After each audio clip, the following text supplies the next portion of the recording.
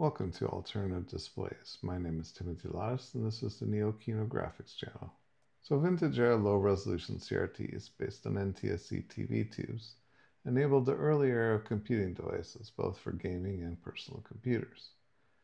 If one wanted to bring up a new FPGA-based computer for 3D graphics today, one wouldn't have the performance for 4K output.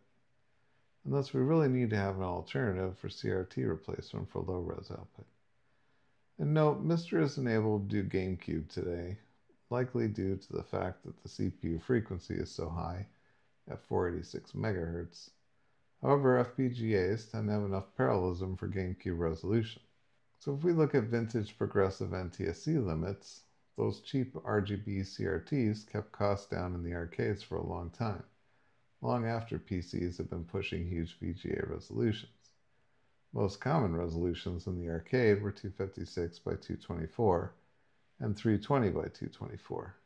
The near 60 Hz provided great motion clarity, and the whole thing came without high pixel rate. It's easier to author pixel art at the lower resolutions, and we have less expensive hardware overall. I think limitations amplified creativity via an addictive cycle of tuning to perfection. So the crux of display technology today is they're only manufacturing the high-resolution stuff. We don't have the low-res. And the approachability of hardware is directly proportional to resolution, similar for graphics algorithms. The default solution of this is to use a modern OLED. However, we would need a hardware scaler for this, or we would need to put the scaler in the device itself. And note, even the external scalers have a hard time going above 4K at 60 Hz due to the insane pixel rates. Don't necessarily want to burn a whole FPGA for scaling to 4K, and to compound the problem, at low resolution, scaling is out. Graphics must target the native resolution. NES, SNES, Mega Drive, etc., they all have a wide range of resolutions because CRTs at that era were analog devices. Resolution is flexible. Some of the devices would support multiple resolutions, and even some would switch midway in the games.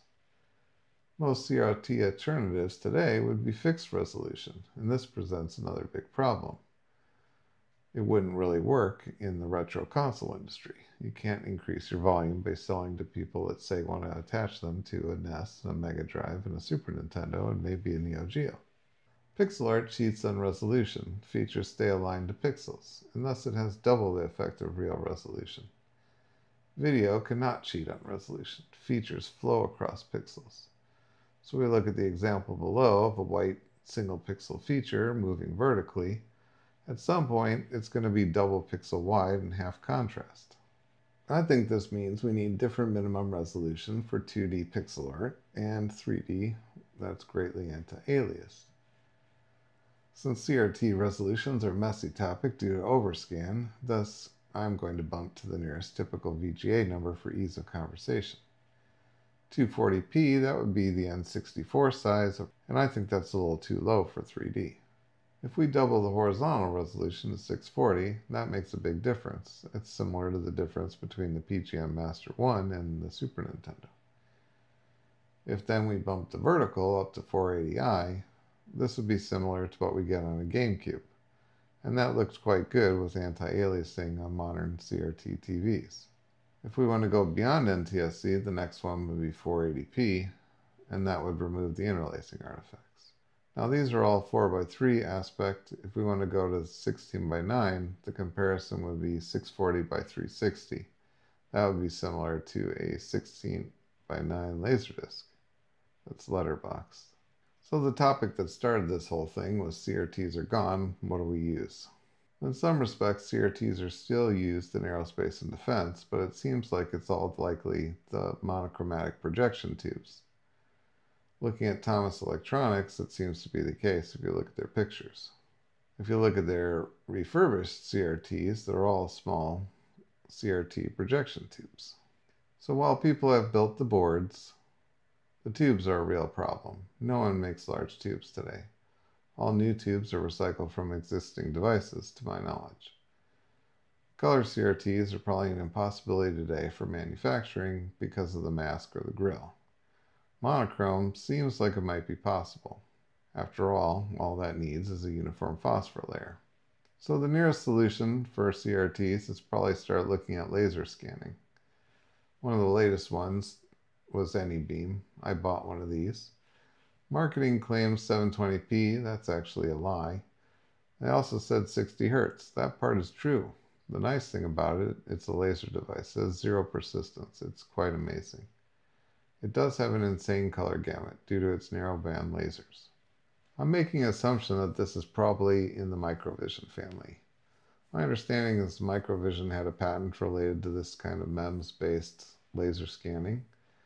I think Cellulon, i.e. the Pico Pro, is another microvision product or a microvision licensee, and I'm assuming AnyBeam is in the same category. Carl Guttag, I'm probably saying his name wrong, he has a great diagram of the Cellulon. If you notice, it actually has 5 lasers, 2 for red and 2 for green. That probably makes it so that a human observer sees similar color, because if you just had one really strong narrow band, you might get differences from different observers. So I'll be showing some real captures here. These are projected on my wall. Unfortunately, my wall is highly textured. And I took the captures with the bad Android phone. This phone has issues capturing narrowband illumination, and it has problems with focus. And to top it off, YouTube is going to compress all this again, so I'm sorry if the images didn't turn out too well. So AnyBeam has a crazy gamut. You can see a big difference in the same picture captured on 2 different displays with the same camera. The laptop LCD is on the left side and the right side shows the AnyBeam. The AnyBeam, while it looks blue, it actually was purple through the whole background. And the other thing that's obvious on this is that there's some seriously bad posterization in the darks on the AnyBeam. In fact, there's a step function. All the darks in the low end shadows get cut off and they turn into black. So another thing I noticed about this device is the resolution. It's definitely not 720p. One way you can verify this is go to DemoFox's website and pull some of his dither textures, and then look at them at 720p native with no scaling.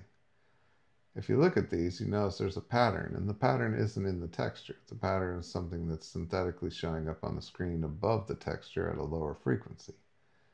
In my mind, I think this is non-energy conserving downsampling that's happening here. So I don't know the real resolution at this point. However, I did try adjusting the browser scale on the image until the pattern went away, and somewhere around 125%, the pattern of distortion on the actual output went away.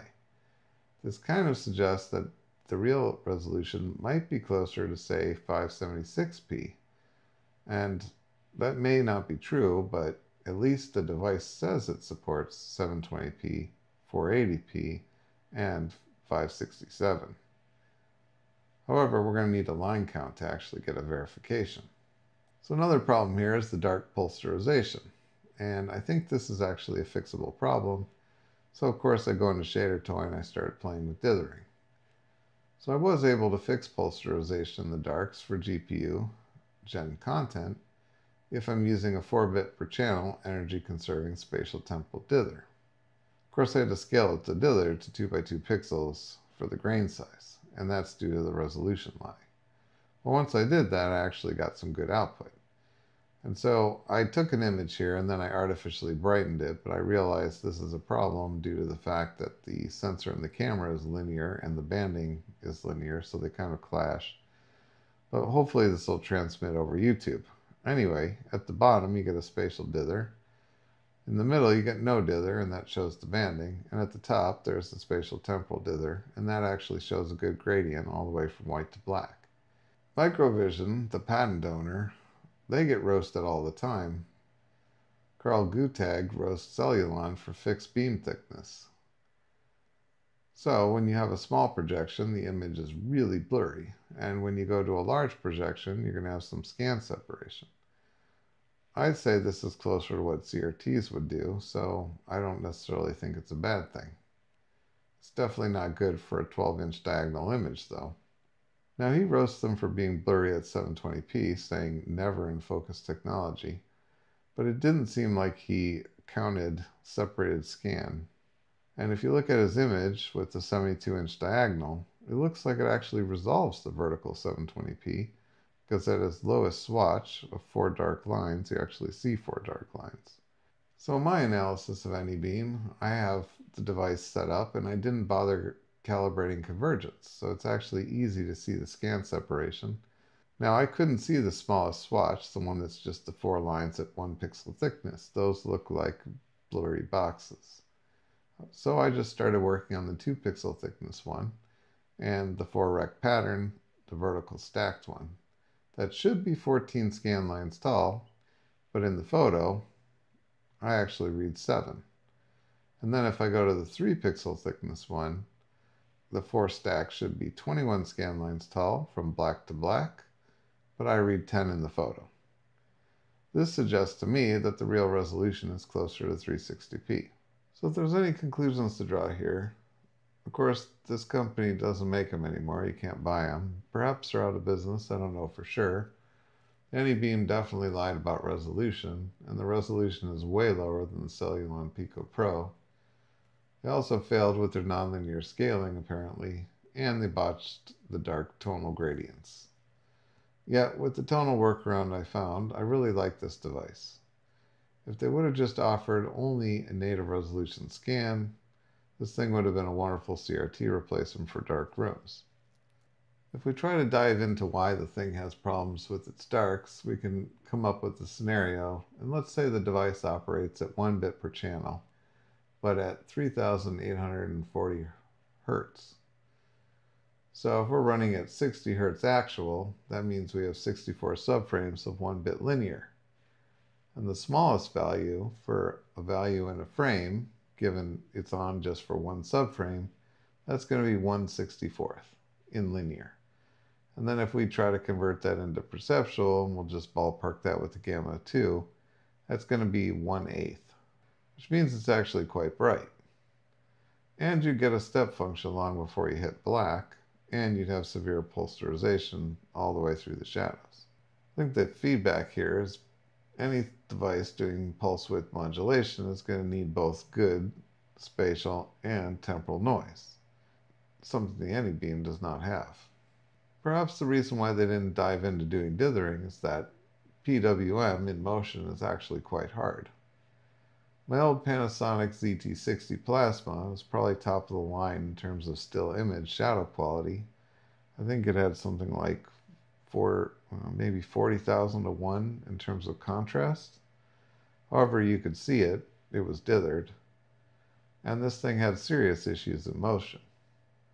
So if we go back to the prior example of 1/64th linear value as the minimum in one frame, to get darker, we're going to have to distribute the energy across multiple frames. The display isn't tracking energy accumulation in motion. It assumes the pixels are in the same spot in every frame. However, as the pixel moves, it's going to be in a different PWM phase. And that's not going to be energy conserving. Meaning what will happen is you're in some cycle of pulse width modulation where you're doing a little bit more energy on some frames and a lot less on other ones. And then you're cutting up these cycles and then you're taping them together randomly. And of course you're going to get areas where you're above and you're below, and then that's going to show up in the actual image in motion. One thing this suggests to me is that maybe a 3D renderer could actually do better than the display, because the 3D renderer potentially would have the motion vector field. So now if we move on to laser scanning, but actually scanning into a phosphor, that patent is owned by Prism, so nobody else can manufacture one. The problem here is that Prism only makes tiled display rolls, so these are priced out of the consumer market completely. The other thing is that they're making tiled display walls, so they're going to be designing for a thick beam. And if you look at their individual tiles, resolutions are like 320 by 240 or 427 by 320, and it's a 25-inch diagonal. So the beams are actually pretty thick, meaning they're probably not that great if you actually try to pull them out and use a single tile as a screen. So now we're going to shift to Homebrew. Here's BitLooney's Labs vector display. This is not MEMS based, so it's not like the Pico projectors, but it's Galvo based, and he's using a lens to expand the display size. I did find one example of somebody building a homemade scanning laser color projector TV. One alternative is to start using light show hardware for scanning lasers. If you note, NTSC is close to 15.7 kilohertz, and that's enough for 262 lines at around 60 hertz. Light show scanning galvanometers hit 20K to 60K points per second. They do have a limited viewing angle based on speed, so for example, perhaps 20,000 points per second at 20 degrees, and then 35,000 points per second at 5 degrees.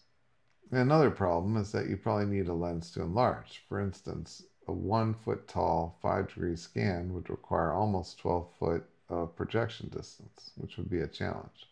I think the way to go and tackle this would be to actually do a panoramic aspect ratio. So do something that's really wide angle and do it with a triangle scan instead of the saw scan of a CRT. So flip the scan vertically. Use the maximum angle at the slower frequency axis.